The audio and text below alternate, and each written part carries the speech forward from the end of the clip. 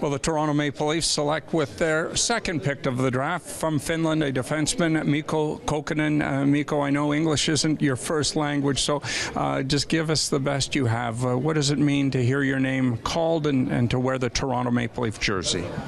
I'm proud to be now in Toronto, and it feels like a dream come true. So many good Finnish hockey players have come through, and we have Kasperi Kapanen, Emily Rasanen drafted a couple of years ago as well. What does it mean to come from Finland and look ahead to maybe possibly playing with these players someday?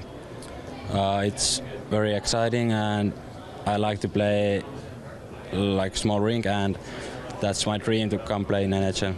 How important was it to play in the Liga this year with grown men, and you were just 17 years of age last September, October?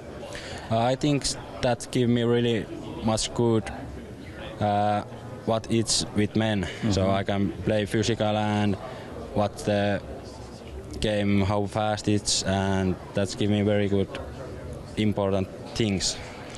You've been described as a two-way defender. You can put the puck in the net, you can make a great pass, but you can also play well defensively. Have you always been like that growing up?